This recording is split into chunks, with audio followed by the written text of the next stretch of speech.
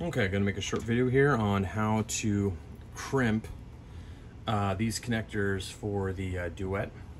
Good old focus there. These are these when I say Duet, I mean Duet 3. These are these really beefy connectors for the 6 amp drivers. Compare it to, let's say, the Creality stock. You can see how much larger they are. Anyways, you're gonna start by just taking your flush cutters and just cutting them off, just right there. Once you get bare wires, you want to crimp on the fatter little pins. Let's see if I can get it. Yeah, there we go. The fatter little pins that come with the Duet 3, the big fat ones. And I've already done a bunch on this motor cable. Let's see if I can get a little. Okay, there we go. I've done a bunch already, and I'm going to do the last one in front of you. When you strip it, look at my finger here. You don't strip it very much, okay? That's just a couple millimeters, like 3 millimeters or so. And the goal here is that when you crimp this thing, you can see that there's kind of like this outer U right here. See this outer U on the end, and then an inner kind of wider, fatter U. What you want to do is you want to take this thing and lay it kind of like that, right?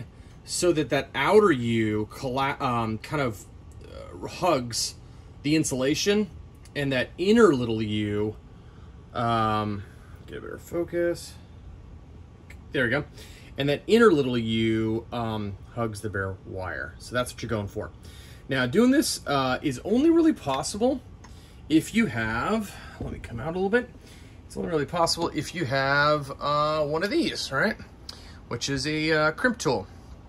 So make sure you have one. I just got this on Amazon. There's the name of it. I don't know if they're still selling them or whatever, but there's the sizes. I find that on my crimp tool, the best one to use is this second to smallest right here. This one right here.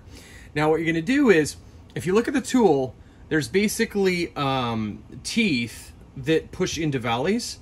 And what you're gonna do is you're gonna take this little pin and you're gonna insert it into valley first. So now, if you look carefully, this is what's tricky. If you look carefully, let me get a little focus on that. There you go. You'll see that one side's a little fatter than the other side. And so what happens is, when you go to put this pin in, the way it's gonna sit is that the longer arms here are gonna go on the wider side, and the little short fat arms are gonna go on the narrower side. So let me see if I can do this on camera for you. So the first thing I like to do is, since those arms on the outside there are so wide, I'm gonna just kind of push them together to where they're kind of like parallel with each other. Let me see if I can see how they're now, see they were really wide apart and now they're kind of like parallel. So that's the first thing I do, okay? Then I'm gonna take and turn this over. Now remember, I said the long arms are gonna go on the wide side and this little short fat arms are gonna go in the narrow side. So let me see if I can show you this. So I'm turning it over. Let me get my fat fingers out of the way.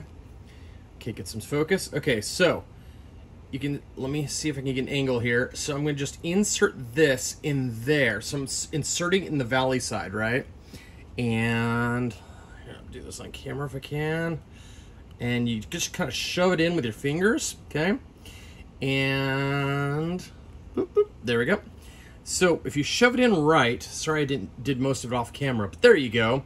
You can see that those long arms are in the wide side, and I got a really good side view there. Let's get focus. So you can see that the long arms kind of are stopped by that little, let me get my needle or something. Yeah, here, get this needle. You can see that the long arms here are stopped by this little bulkhead in here, okay? And what you're then gonna do is you're gonna squeeze these shut, okay? But you're squeeze them shut until you get to the first click. And when you do that, it's gonna just kind of like this tooth here, this tooth is gonna just sit on the outside of the crimp. So like, and there we go. Wait, I actually didn't click yet. Wait, and there it is, there's the click. So I'm on the first click on this thing, so it won't open again, okay?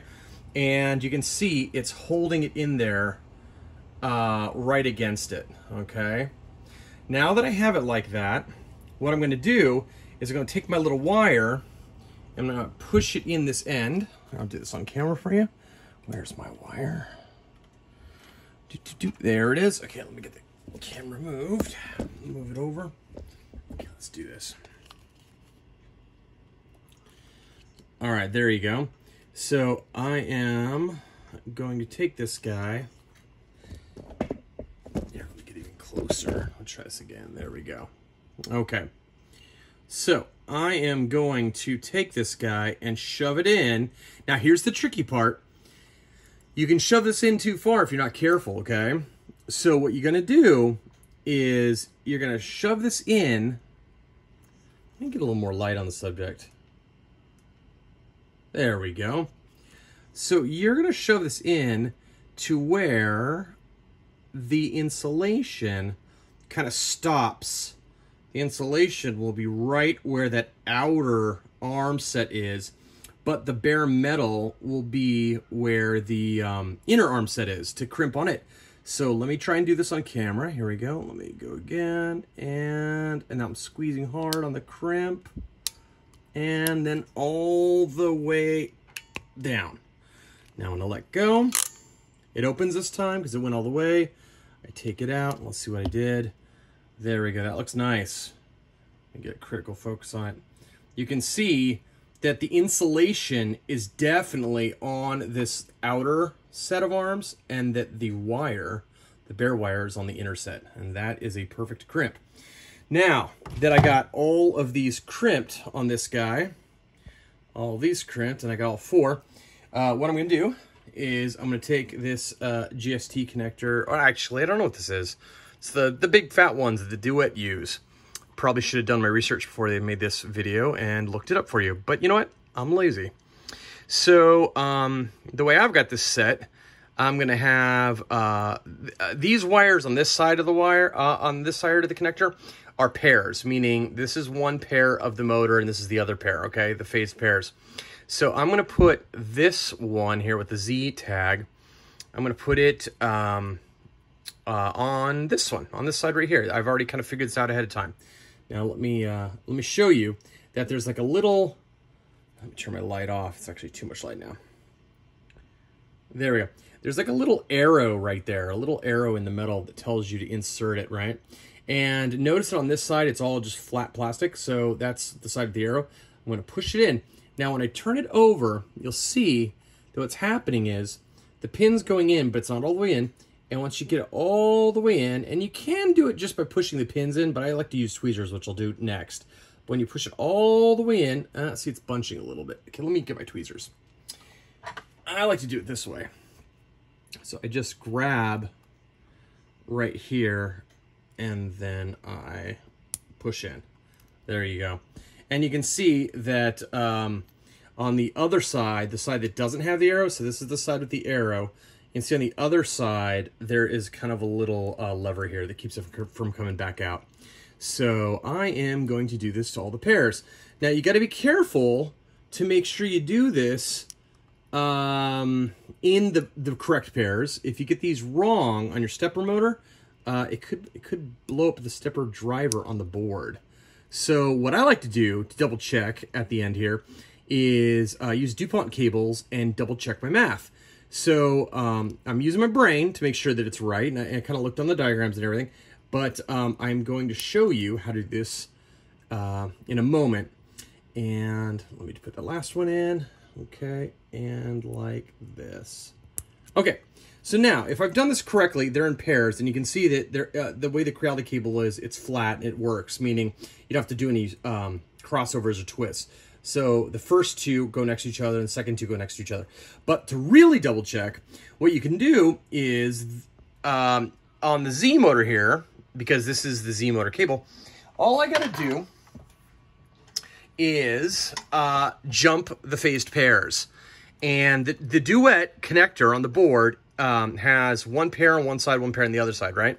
So if I to make sure that the pairs are in the right order, I just put a DuPont connector in there, and I jump it with the one next to it.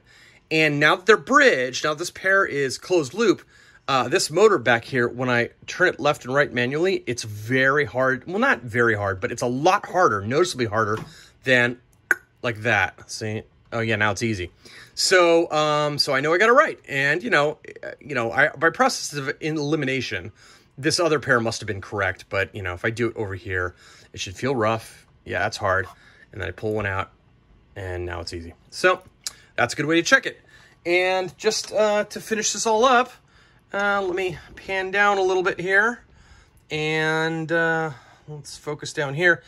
And this connector goes right here on the board. These are all the drivers on the Duet 3.